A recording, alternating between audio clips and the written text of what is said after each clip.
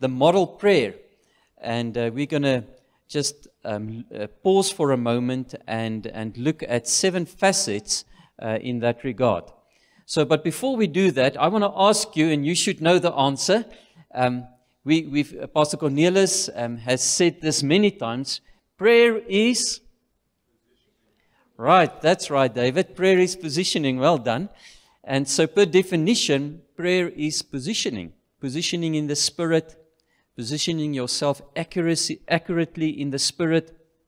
And I just took the liberty and I wrote down, what could accurate positioning mean to you and me in the natural, right? But also in the Spirit. And so I just jotted down 5 things. There might be many more, but I jotted down the following 5 things that accurate positioning could unlock to you opportunities. Right? So I shared in the first service, I played rugby up to grade 10. Don't look so surprised. And I played the position of center. And I mean, the nicest thing is when the opponents would pass the ball from their fly half to their center, or from their center to the other center, and you are just positioned in such a way that you intercept the ball and you take the gap, and then you just have to get behind the fullback, is that the right word, at the end, and when you pass him, the try is yours. It's the nicest thing when you're at the right place at the right time, and you can access that opportunity, right? So, and that has to do with positioning, accurate positioning. The second thing is protection, right? So, accurate positioning also unlocks or enables protection over our lives. So, imagine there would come a big hailstorm while we sit here in the sermon, and you are outside, or your car is outside. You're exposed to the elements, but if you're positioned under the roof, or your car is parked under a roof, there's protection, right? And it's all about positioning, accurate positioning. The third thing that I jotted down that's oftentimes associated with positioning is effort, the level of effort that you put into something. So I want to use this example. If I position myself on a bicycle, and I am cycling back to my house in Figart Park, I'm going to be all sweaty and tired when I get back, isn't it? But if I position myself in my Fiat, I take the car out, and then on the N1, and then in 6th gear, and within a couple of minutes, I'm home without a lot of physical effort. But it's all about positioning. Where do I position myself? And maybe you're sitting here and you're tired and almost burnt out, and don't know how to handle all the priorities, and maybe it's just a matter of repositioning yourself in the Spirit, right? So maybe this word is exactly for you this morning. The fourth thing that I wrote down is positioning can help us with perspective. If I position myself under that table, I won't have a great perspective about what is going on in this venue, is it? Right? I'll have very limited view of what's going on in this venue. But where I'm standing now, I've got a great perspective about what's happening in the venue. It's just a matter of positioning. There, I'm positioned under the table. Here, I'm positioned on the stage. And it just gives me a total different view and perspective on things. And maybe currently in your life, you just don't understand things, right? Maybe things are blurry or confusing to you. And maybe you just need to reposition yourself in the Spirit through prayer so that you can get a deeper insight into those situations that might be confusing to you at this moment. And then the last thing that I wrote down, positioning is also for me about authority and stature, right? So if I position myself next to, I'm working at the university, and I'm positioned next to the rector of the university, there are certain reactions from other people because I am associated with that presence, right? And in the Spirit, if we position ourselves in the heavenlies with Christ, the King of Kings, it has got a ripple effect in the Spirit, right? There's recognition in the Spirit of the company that you, where you position yourself with, right? So, and that means that you can position yourself with depression or with negativity or with all the other stuff that you read on News 24. I know it's not yours, it's people in other congregations that do that. Or you can position yourself with the truth of the Word, and you can recognize your positioning in the heavenlies. So those are just 5 things that I wrote down. Keep them in mind as we go through the 7 facets. So it starts in verse 9, Matthew chapter 6, verse 9, where Jesus says, "This then is how you should pray." And what is Jesus actually telling us? He's giving us a model, a blueprint of prayer. And this is, please, not a recitation or a, what's a rijmpie in Engels? Help me. A poem that you should recite, as a habit. This is not what the Lord's Prayer is. I believe this is a model prayer that opens us to 7 dimensions of what should function in your prayer life. I almost want to call it 7 sort of movements that you can do in the Spirit to reposition yourself accurately in the Spirit, right? And you need to understand 7 facets. So as we go through the Word, you might say, oh, yeah, VP, yes, this facet, this dimension is functioning well in my life. I can recognize that in my prayer life. But maybe this dimension and that dimension is not so much present currently in my prayer life. And maybe this is then exactly why you're sitting here this morning, so that the Lord comes through His Spirit and underline to you certain dimensions that you can up your game or factor it into your prayer life so that you can reposition yourself accurately in the Spirit. All right? It might just be that this is the one thing that you were looking for that you need to access to reposition yourself, and that can unlock a whole lot of other things. So before I'm going to start with the Lord's Prayer, I'm just quickly going to mention to you the 7 facets. Those of you who are taking notes can quickly jot it down. If you can't keep up, don't worry. We will revisit each one of them and discuss it thoroughly. So the first facet is all about confirming your identity in the heavenlies. Confirming your identity in the heavenlies, number 1. Confirming your identity in the heavenlies. Number 2 is about praise and worship. Number 2 is about praise and worship. And remember, we're talking about the different dimensions of prayer. All right? So the second one is praise and worship. The third one is alignment and submission to heaven's authority. Alignment and submission to heaven's authority. Alignment and submission to heaven's authority. Number 4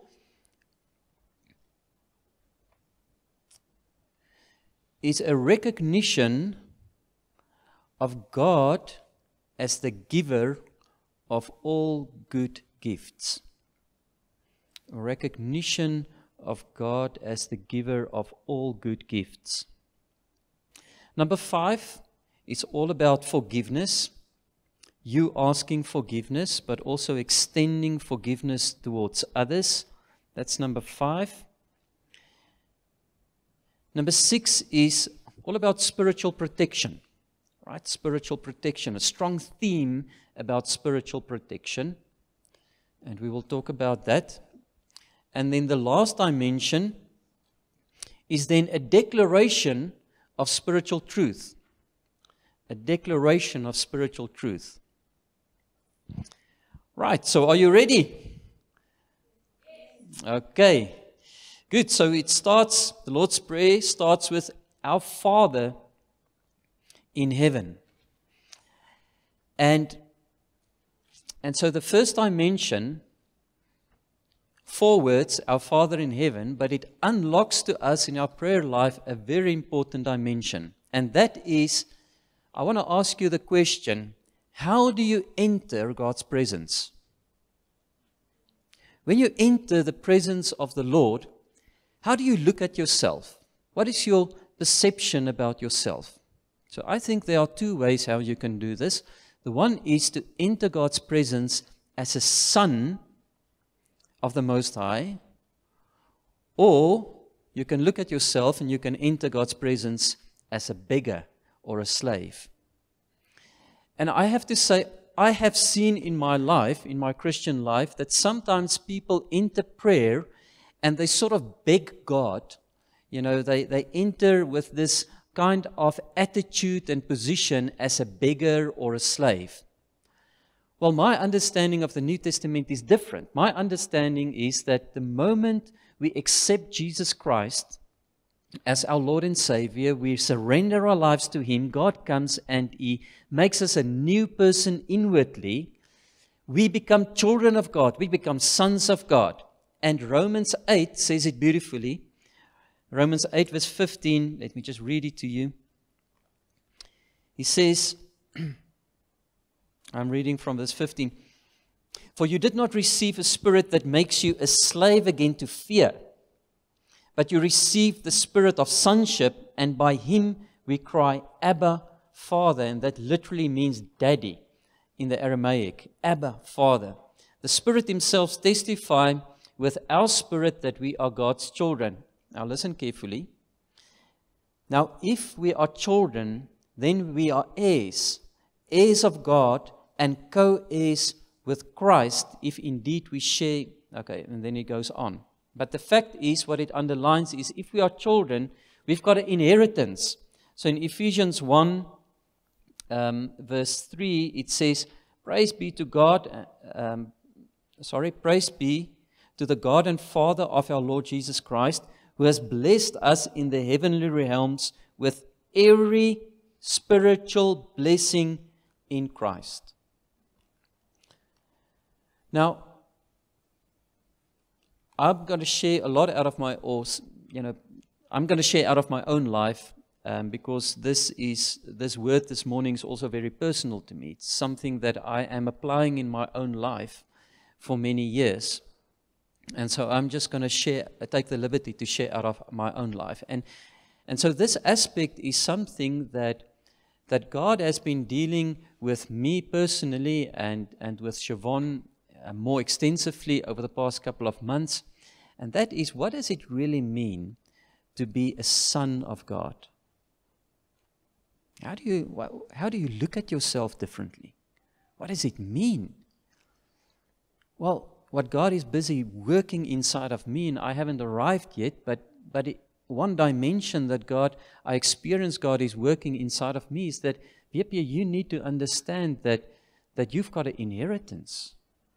You are welcome in my presence. Jesus Christ has paid the price. You've got access to the presence of the King of Kings. You're the son of a king. And in that regard, you've got an inheritance. You don't have to slave away. You don't have to beg. You don't have to look down on yourself. Not in arrogance, but with full recognition of what Jesus did and what He paid for. You can access that fullness by saying, Father, Daddy, and giving recognition that I'm welcome in God's presence. So in 2 Samuel 2 verse 9, there's a wonderful story that actually illustrates this beautifully. It's the story of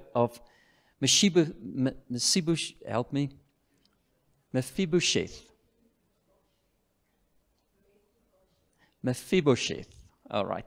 The Queen's language can sometimes be difficult. Mephibosheth. All right. And so the story of Mephibosheth is, he was actually, this dude with the difficult name, he was Jonathan's son. Remember David and Jonathan? He was Jonathan's son, so Saul was his grandfather. So in that war where Saul and Jonathan died, Mephibosheth was a small boy, all right, still very, very young.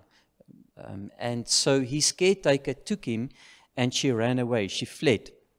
And that was necessary because in that time, what they did when one ruler took over from another, the new ruler would actually go and he would kill all the descendants of the previous ruler to make sure that he hasn't got any competition. That was custom in that time. So it made sense that the caretaker of Mephibosheth, who took him as a small little boy and ran away to protect this young guy. And in the process, she stumbled and she fell. And he got hurt up to the point where he became crippled and became disabled. And so many years after that, David unified the kingdom. He was not only the king of the Judah tribe anymore. He unified his kingdom over the whole of Israel. And after he done that, he said, "Is there any descendants from the lineage of Saul? Go and look for him, for somebody." And they looked all over the place, and they found Mephibosheth. And what did David do? He called him into his palace, and of course the expectation would be that he would kill him. And he did the opposite. He said, "Mephibosheth, I'm going to restore to you your full inheritance. I'm going to give back to you what belonged to your grandfather and to your father. I'm going to restore your full inheritance. And not only that, I'm going to treat you as a son. You are now, from now on, going to eat. You're going to sit as a son at my table as the king. And you are fully welcome in my presence in the palace." And isn't that exactly what God did for us in Christ Jesus? Amen.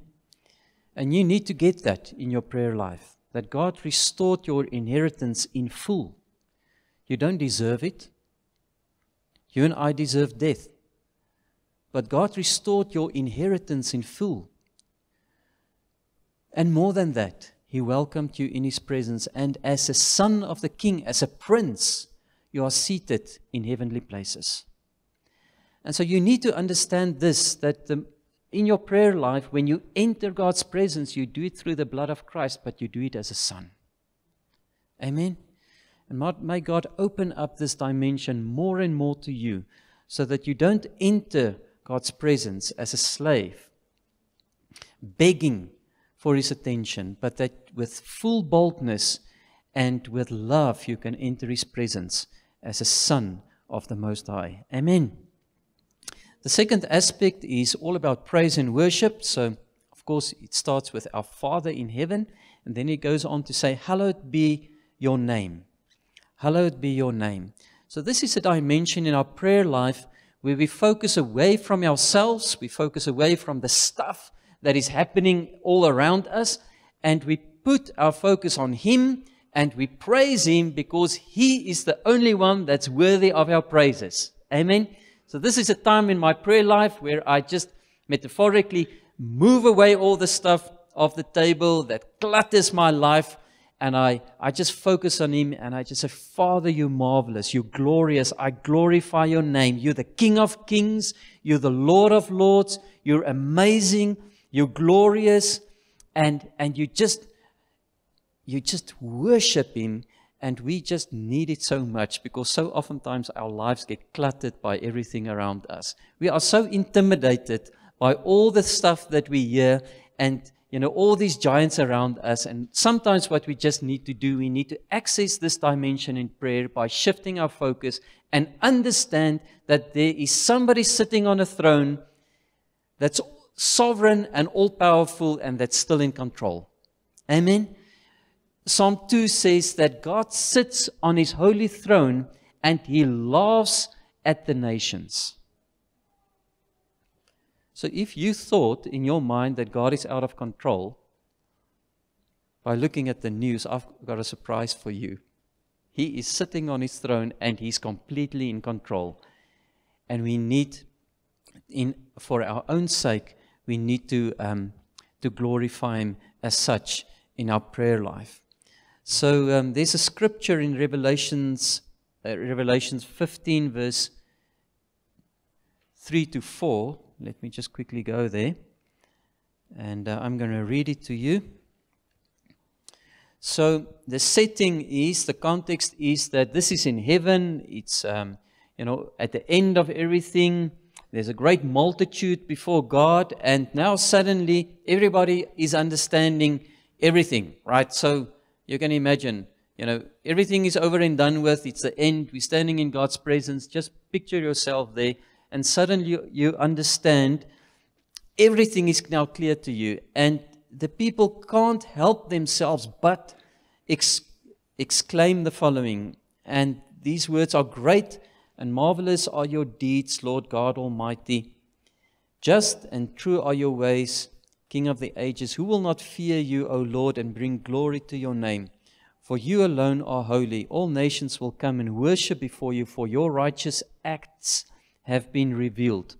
So what is happening here? People are saying, you know what, when I was still alive on earth, I didn't understand this. I couldn't understand God's act in that specific period of my life or in this area of my life. But, now I get it, because now I see clearly. And God, I just worship you. I can't help but glorify your name, because what you did throughout my life and throughout all the ages, it's just marvelous. It's amazing. I worship your name.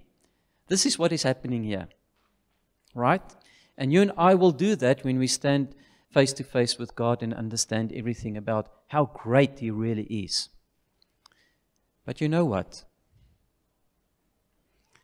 We've got the opportunity right now, in the midst of circumstances that we don't understand, to do that, to glorify His name. You might never have the opportunity ever again to glorify God in your particular circumstances that you find yourself in right now, ever again. It's an opportunity to praise His glorious name, even though stuff does not make sense to you. Are you going to grab hold of that opportunity? Rick Joyner writes about this, and he says, don't waste your trials by just going through your trials, complaining, feeling sorry for yourself. Don't waste it. Use it as an opportunity to glorify God's name. Hallowed be your name. It literally means that I take God's name, which represents His character, and I separate it, I put it aside to be lifted up and to be glorified. That is literally what it means. So Andrew Murray, I jotted down a quote from Andrew Murray. I've got a lot of respect for the stuff that he wrote, especially on prayer.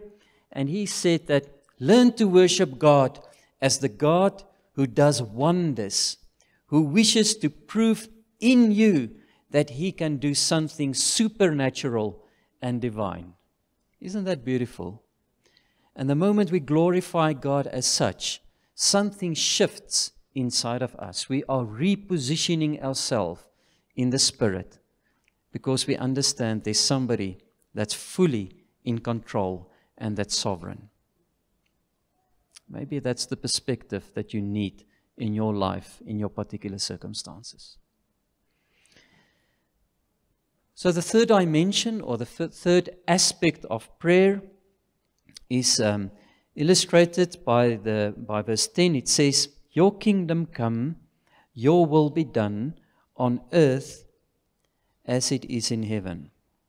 Your kingdom come, your will be done on earth as it is in heaven. It is a time in our prayer where we submit to the sovereignty of God.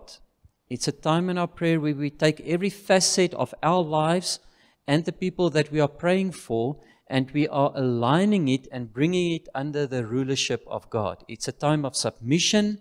It's a time of alignment. It's a time of, just bringing everything, realigning everything under His authority. So this morning when I prayed, this morning early when I just prayed and prepared in the Spirit for the sermon, I just experienced the Holy Spirit reminded me about the scripture that was not in my notes, and I think a very important scripture, and I'm going to read it to you. Hopefully it will make sense and break this open in a new, fresh way to you. So it's the scripture is in Matthew 11, verse 12. And it says, from the days of John the Baptist until now, the kingdom of heaven has been forcefully advancing, and forceful men lay hold of it. And what the scripture actually then means is that there's a forward momentum. Let me put it differently. The kingdom of God, meaning the sovereignty and the rulership of God in and of itself, has got a momentum of its own. And what the scripture says, from the time of John the Baptist, that the kingdom of God is forcefully advancing. It's breaking open a way in a momentum moving forward and demolishing any opposition in its place. And then it says, and forceful men lay hold of it. And what it then means, it actually means that, so the kingdom is advancing, it's pushing forward, there's a momentum of the rulership of God, demolishing any opposition, just like a boat moving forward and breaking the ice in front of it. So the momentum is there, and then it says, and everybody that focus their full attention on this will become part of this momentum. This is what, and the forceful take hold of it. It means that if you put all your energy in and your focus, you can latch onto this momentum and it can pull you along. If you don't do that, you remain behind. Okay? So this is wonderful news, Christy. It means that God is winning. And His kingdom is forcefully advancing, and it's demolishing everything, and it's moving forward, and there's an upward trajectory, and we know what the end will be. And God says, if you and I in prayer focus our attention and bring every aspect of our lives aligned to that, we can jump onto this momentum and we can become part of it. That is what it means to become a co-worker of God. So in this time of prayer, I'm sharing out of my own life. I'm saying, God, first of all, I'm taking every thought captive of myself to be obedient to the voice of your Holy Spirit. Lord, any high thing that exalted itself in my life against your will and against your plan, I cast it down in Jesus' name. And every plan of the devil that's directed against me and my family, I break it in Jesus' name. Lord, I resist the devil and I submit myself under your mighty hand.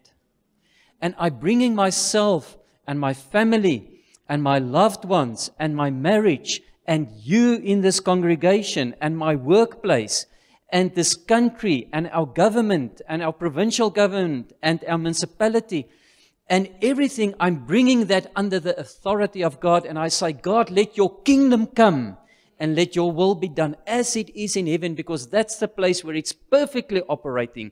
In that same way, let it operate in my life, and in my marriage, and every person I'm praying for. This is a place of alignment, a dimension in your prayer life where you align everything so that you can become part of that wonderful, victorious, positive momentum that's demolishing everything else that's standing in its way. It's called the kingdom of God. It's your inheritance. Are you accessing that in prayer? If not for you, I'm begging you, do it for your children. And for every aspect that you are complaining about. In prayer, somebody once said, prayer activates God's arm. And when you pray that, God takes His arm and He brings, without you understanding it, He brings those facets and those people and those situations under His authority. And His rulership will demolish every opposition. Amen. Let your kingdom come. Let your will be done on earth as it is in heaven. It's also a time in our prayer where we need to get quiet and ask God, God, but what is your will? Right?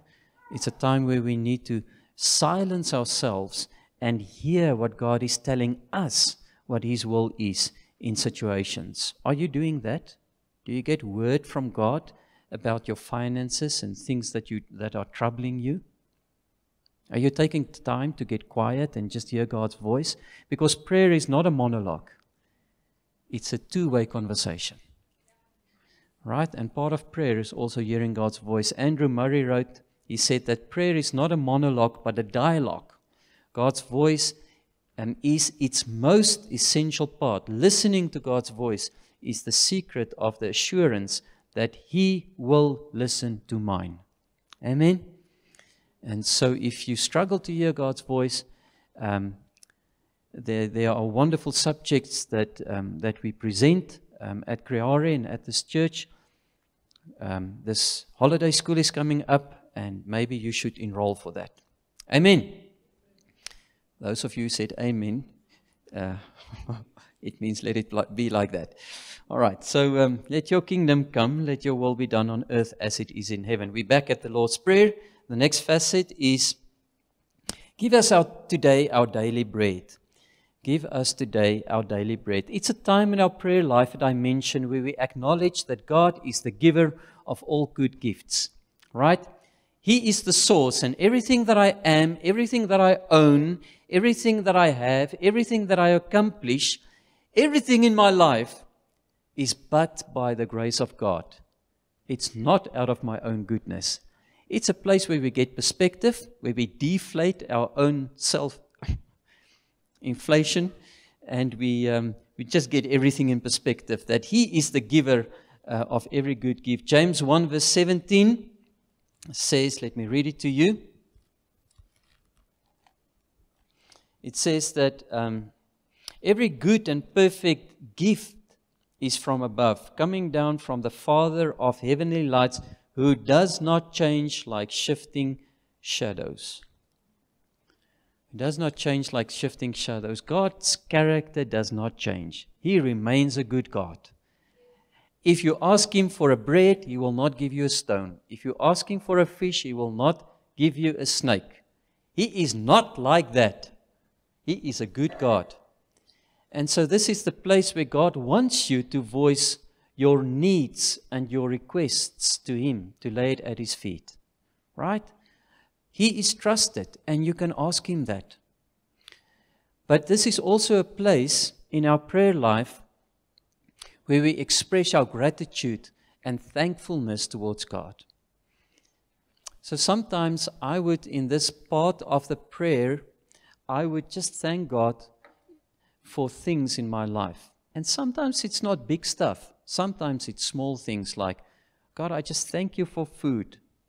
I'm working at the university, and almost weekly, I almost wanted to say daily, but let me be safe by saying almost weekly. We are dealing with many students that just don't have food. And of course, that's a representation of the broader society out there.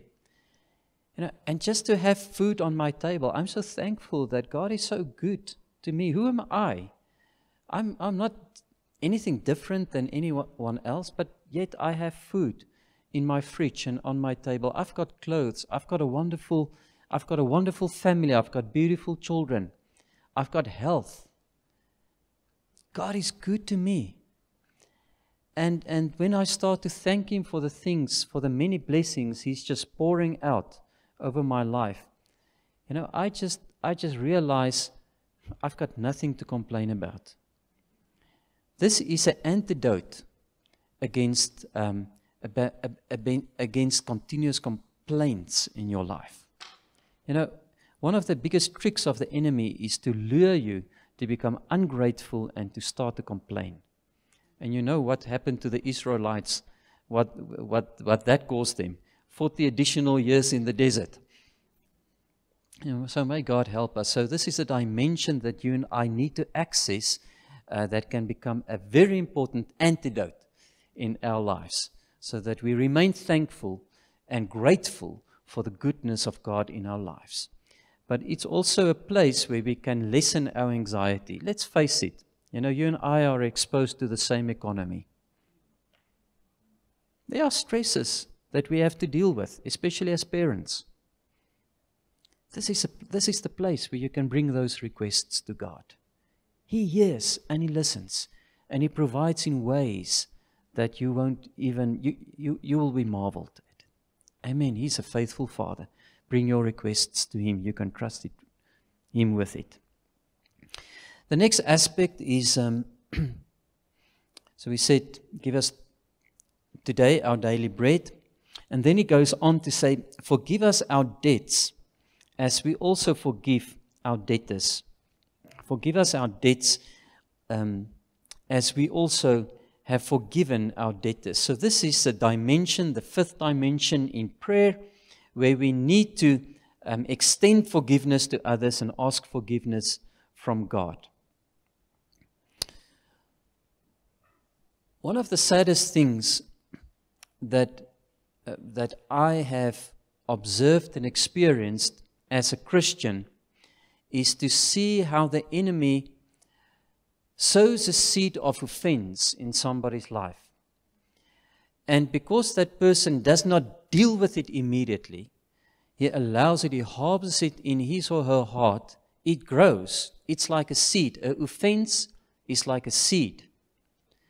If it enters the heart and you don't deal with it, it grows. And it develops into what the Bible calls a root of bitterness. And it's a terrible thing to see that happening in somebody's life. It's like as if that guy's face literally changes. I mean, if you meet that guy a year later, you can't believe the words that's coming out of that person's mouth. Or the attitude, or the things that person says. And I'm saying this with fear and trembling because I know I'm a human being and I'm exposed to that dimension. So therefore, I have to be very careful. But in His love, God gave us this dimension in prayer where we can extend forgiveness to other people and we can ask God for forgiveness for our own sins. So what I personally do in this time of prayer is I picture a court case, right? Because this is actually what forgiveness is all about. It's all about the following illustration that I'm going to give. I am standing here, and the temptation is to be the judge, right? And David did me wrong. And so, you are wrong, and I find you guilty, and because you are wrong, there's going to be a sentence. And your sentence for what you've done to me is that I am going to withdraw my friendship from you. I'm going to ignore you. That is your sentence. You're going to pay for what you did against me. You have hurt me, and this is your sentence. I'm going to withdraw my affection and my friendship towards you. You're going to pay for that. And you're going to keep on paying until I feel satisfied. That is what we call unforgiveness and judgment. Right? Stop. The alternative to that is that, yes, you have hurt me deeply. What you did was wrong, and it was ouch. But you know what? I am not the judge.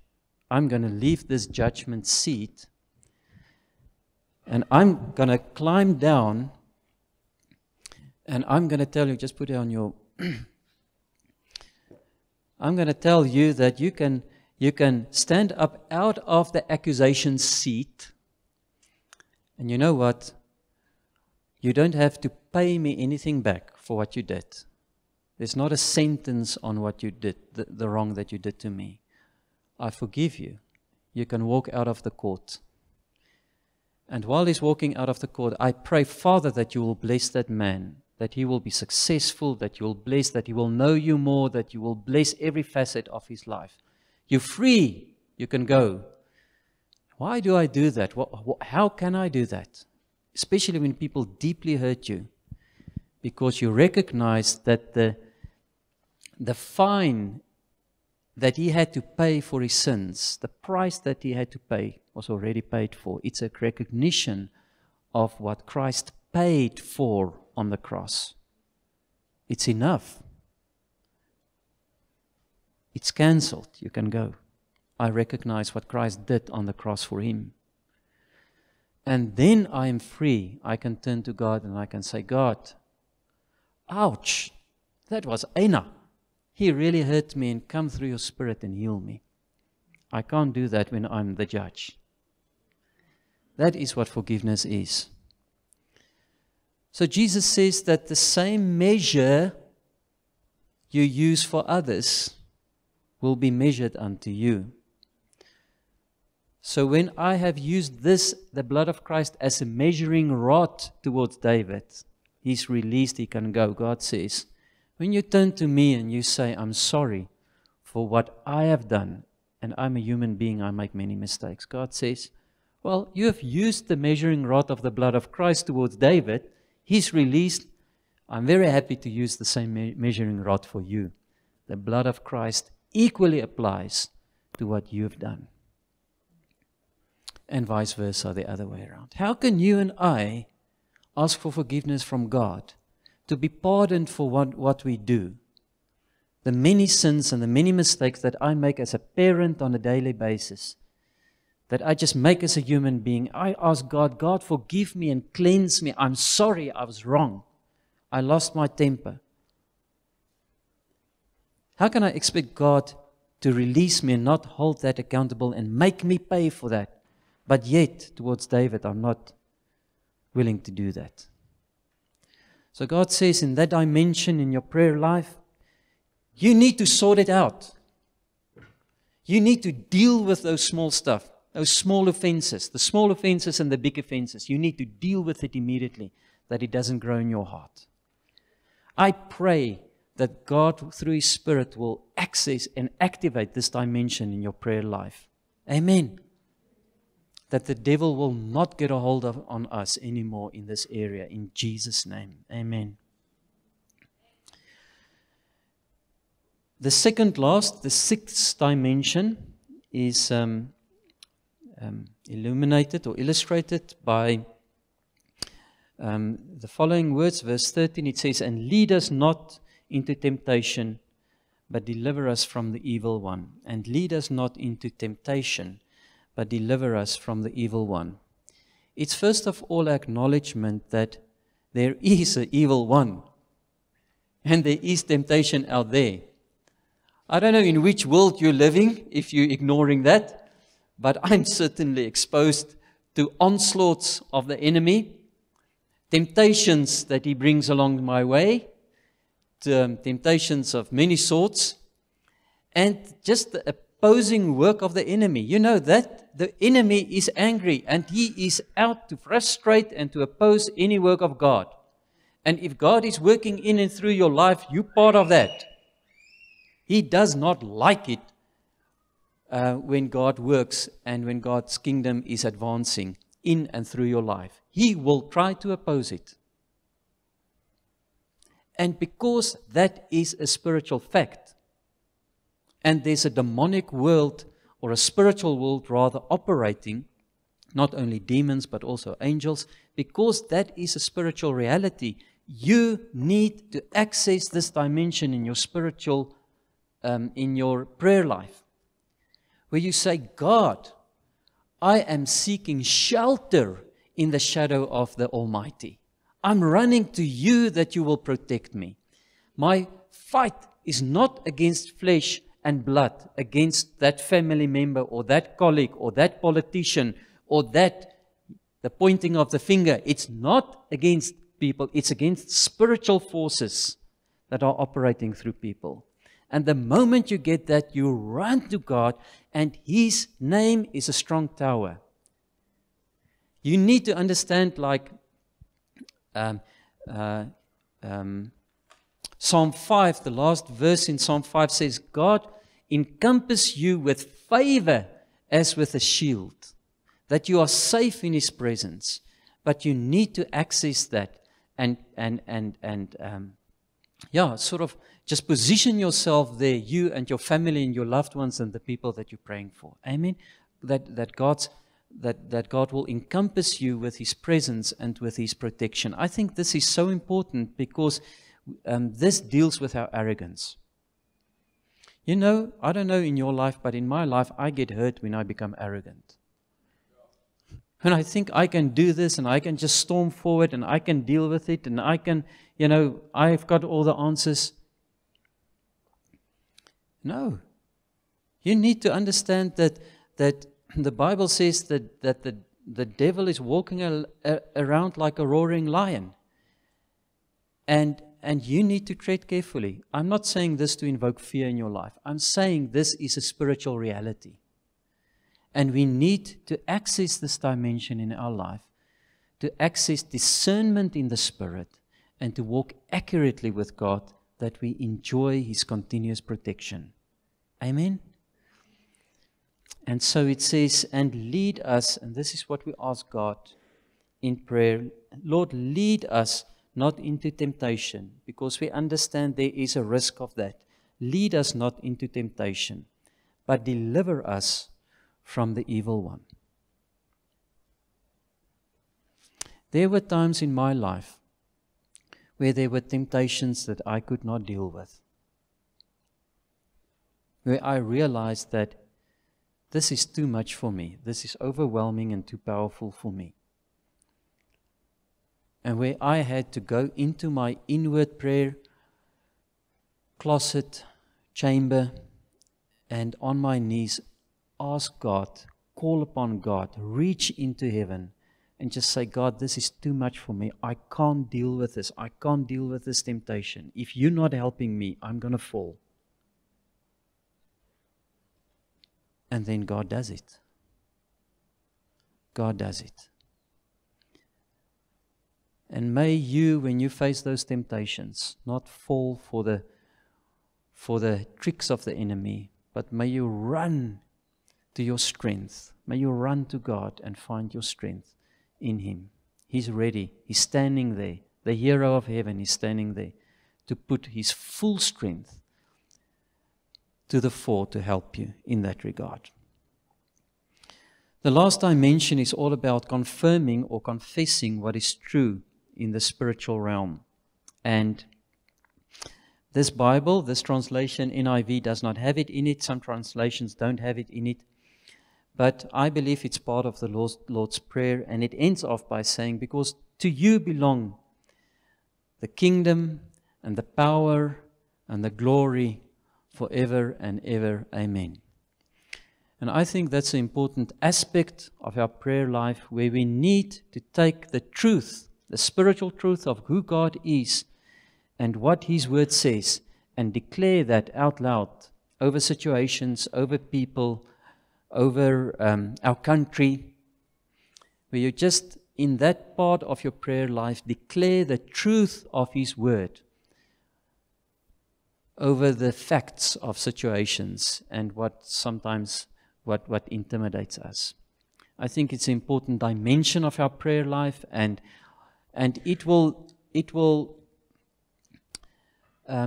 mean that you literally take a portion of Scripture and you pray it out loud. Ask God to give you a scripture over a person that you're concerned about, or over a situation that you're concerned about, and you just pray it out. You declare the truth of His Word over a specific situation or a person. A good example of this, maybe something that you can use, that you might find helpful, is Ephesians 3, from verse 16 onwards to the end of the chapter. Ephesians chapter 3, verse 16. You should write this down. This is helpful. All right, so I'm going to pray for David. Okay, I'm picking on you today, but it's good, in a good way. So Father, and just agree with me as I pray this. So Father, I pray that out of your glorious riches, you may strengthen David with power through your Spirit in his inner being, so that Christ may dwell in David's heart through faith. And I pray that David will be rooted and established in love, and that David may have power together with all the saints to grasp how wide and long and high and deep is the love of Christ, and so that David may know this love that surpasses knowledge, so that David may be filled to the measure of all the fullness of you, O God. You know what I've done? I've just spoken truth over him. I just released truth over him. And God's word is living and active. And while I did that, the Holy Spirit will move upon the word, and He will use that as material to bring about the change. And tomorrow when I meet David, in a week from now, tomorrow or in a week from now, he's different. Why? Because I've declared spiritual truth over him. And you can do that in situations. You can do it over countries, over your workplace. You just declare the Spirit. You just declare the truth, because the truth will always win. Light will always drive away darkness. Amen. And this is the last dimension, the seventh dimension, which I believe is crucial in our prayer life. So just in summary, we said that prayer is positioning in the Spirit, and there are 7 dimensions or movements that we can access to make our prayer life full. The first dimension is to just confirm our identity in the heavenlies, in the heavenly family, just to confirm our identity, our Father who art in heaven. The second one is all about praise and worship, glorifying His name. Hallowed be your name. The third dimension is to align ourselves and to submit ourselves to the sovereignty and the rulership of God. Every aspect of our lives. Let your kingdom come. Let your will be done on earth as it is in heaven.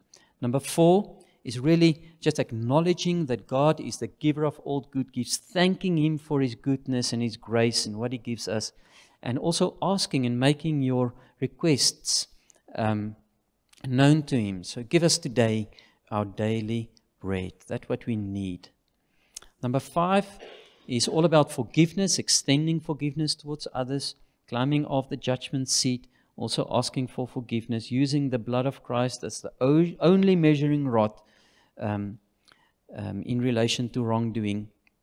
So forgive us our debts as we have forgiven those who have sinned against us.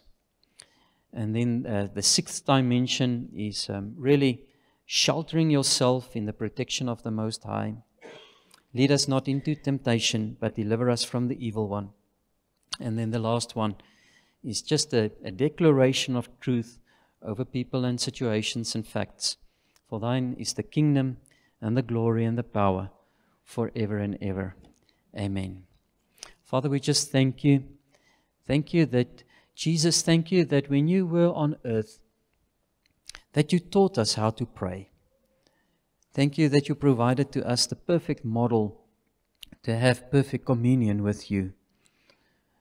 Lord, I just pray for every person sitting here, every person that's accessing this material online. Lord, that through your Spirit, that you will just help them to break this open even more and more. Lord, I pray for an intimate prayer life with you. Lord, I pray that as each one of us just take the time to spend time with you, to enter into your presence, to have communion with you, thank you that your Spirit is just there to lead us and to guide us. Thank you that we have the privilege through the blood of Christ to access your very presence, to know you intimately, Lord, because this is eternal life, to know you, Father, and your Son that you have sent. We just honor you and we glorify you. We want to say we love you in the name of Jesus Christ and in that name alone. Amen.